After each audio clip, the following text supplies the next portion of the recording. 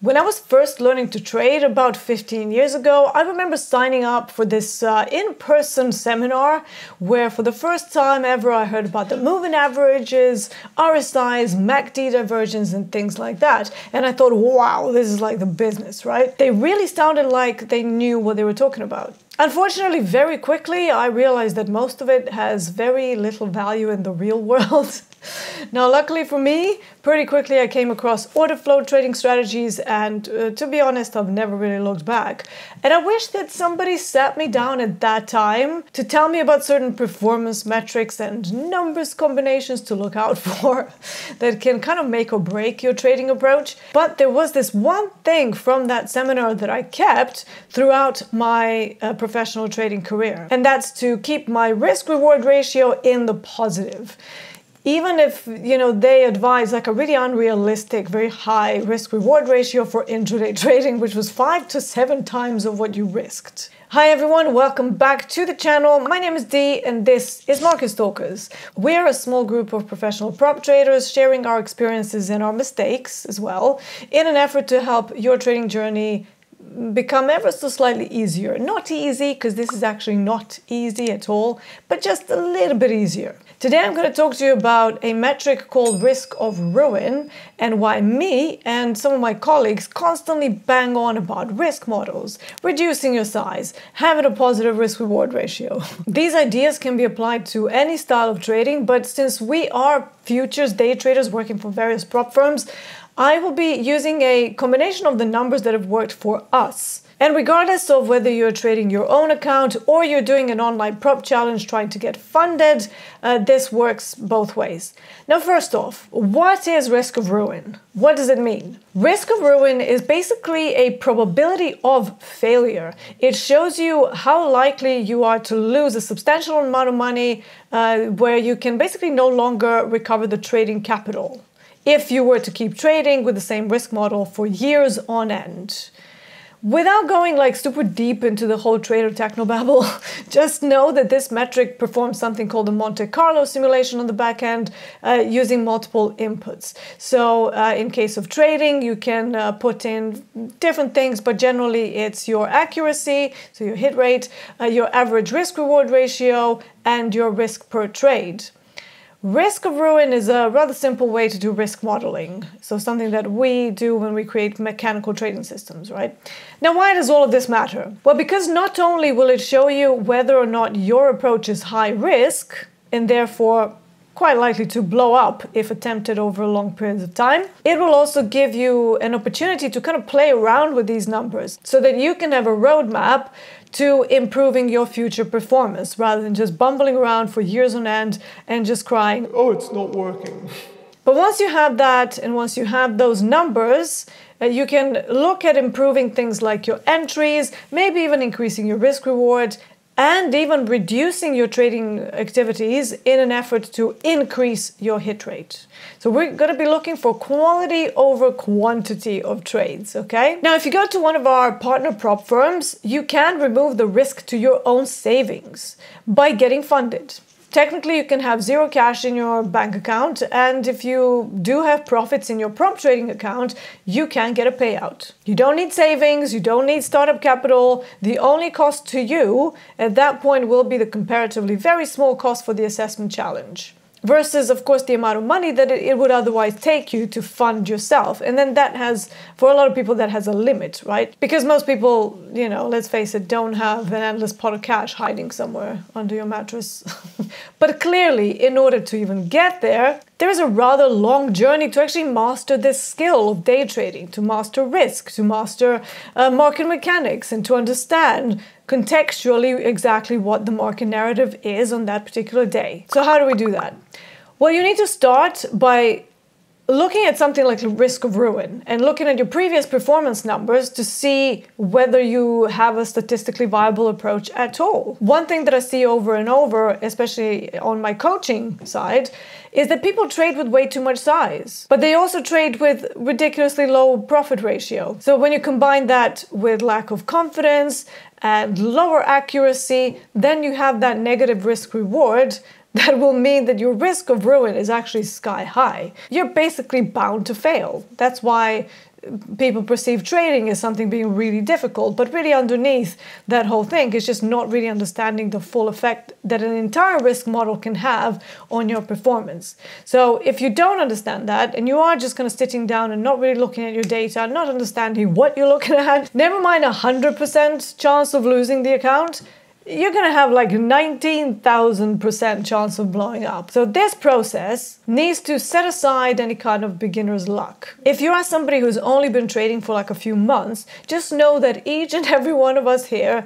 has had like a moment where they started trading and they won some trades and thought, hey, this is easy, right? Only to find out very quickly that maintaining that over long periods of time is so much harder than you initially thought it would be. Now, risk of ruin as a metric will like shoot up, and especially if you still don't know where your edge is and you just kind of keep doing 15 to 30 trades a day, grasshoppering all over the place, in and out of trades, changing one system to the next, you're never really sitting down to master any one concept on one product for about like 9 months to a year before adding another product into the mix.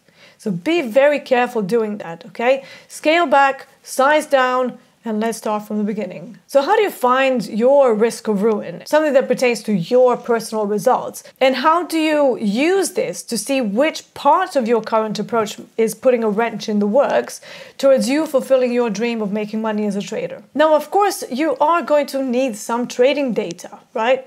Now, I'm not talking about market data. I'm talking about your own trades.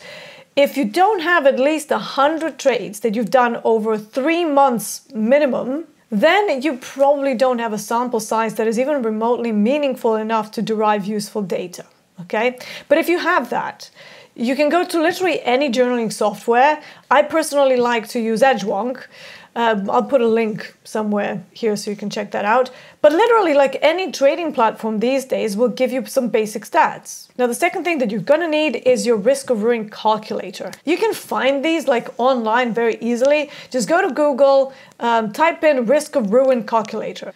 But literally any will do. Some of them are a little bit simpler than this one. Input some numbers so that I can show you this practically how it all works. The first thing that you're going to need is your accuracy percentage. Now, my accuracy at the moment, if I take my numbers and I'm looking at them, it's kind of pretty high, which is not very realistic, right? But let's put in something quite achievable. Let's put 45%.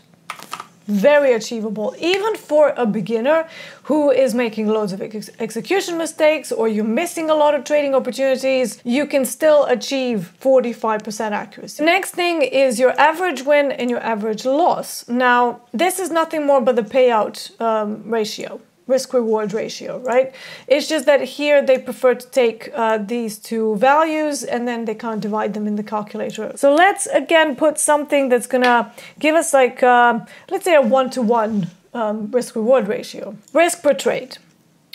Let's start with just 1%. Then we have loss level, which is basically at which point would you consider that the account is done? It's ruined, right? So let's put, you know, a horrible number of 90%. So you lose 90% and you're done. And number of trades, let's go 100 trades, right? Calculate. So risk of ruin. I mean, what is this number even? Like, this is like 6,974,000,000. Yeah, so it's not good. That means if you keep doing this, so 45% accuracy, 1-to-1, and you're using 1% risk per trade, like a good trader, you're gonna lose. So something needs to change. Something in this combination of numbers is not a statistically viable system. So the first thing that we're gonna do, let's change this to 50%, the accuracy. So you've improved your accuracy, woohoo. So now your risk of ruin is not like in the billions, but it's still 100%. That's still no good. What gives? Like, what needs to happen here in order for you to get a statistically viable system? Let's start reducing the size. Let's see whether that makes any difference to the numbers.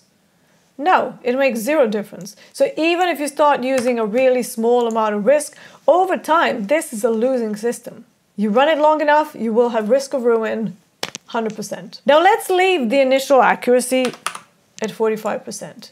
And let's increase the payout ratio, so profit factor, to 1.2. So now, for every 100 bucks that you lose, you're going to be winning 120 bucks, right? So that's a 1.2 risk-reward ratio. Everything else remains the same. So let's run the numbers. Risk of ruin has gone up now. So what the hell? Like I have a positive risk reward, right? I have like 120 bucks per every 100 that I lose. Why is this not working?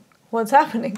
Well, it's because you need to find a combination of the win rate and your profit factor, okay? And now let's just increase this payout, the average win, to 1.4. So just slightly bigger. Let's see what happens. Interesting.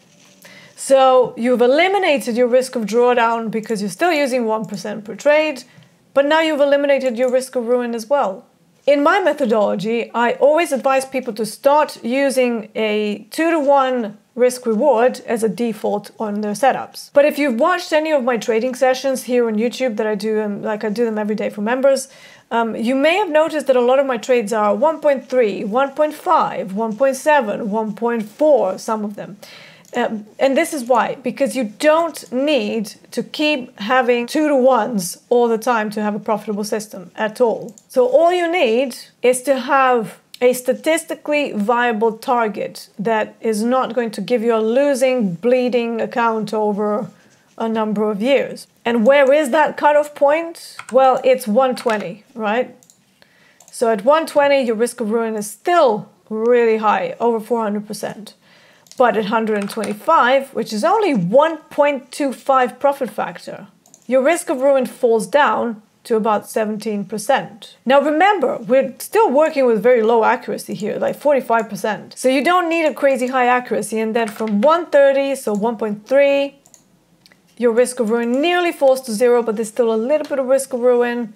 And then at 140, that becomes a viable system. Now, why do I advise 2-to-1?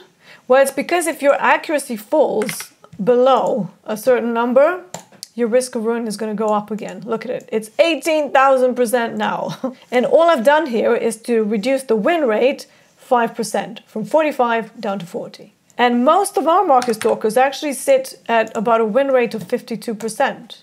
So again, your risk of drawdown, risk of ruin is 0. So now, even if you increase your size, you know, I told you in my prop accounts, I use 4 and 5% per position in relation to the available drawdown. So even if you increase the risk per trade to 4, your risk of ruin is still non-existent because this is a statistically viable system, right? It's robust. There's no amount of combination that might happen that will cause you to go into a horrendous drawdown and completely blow your account. So what I want you to do now is to take your data and then take your numbers and run them through the calculator. And I want you to take the data from different periods as well, not just taking like overall stats, which is something you should start with, but then go back to the previous month, then go back to the 2 months before, and if you have enough data, go back to January, February, you know, different seasonalities and see how you did. You might have like an epiphany, an aha moment, and then you'll also have a roadmap on what part of your approach actually needs work. That's it for today. If you found this video helpful, please press the like button and consider leaving a comment down below because it massively helps to get some better exposure to the YouTube algorithm. If you are interested in improving your trading skills and your overall process of coming up with a trading setup, it might be useful to check out one of my free look trading sessions right here.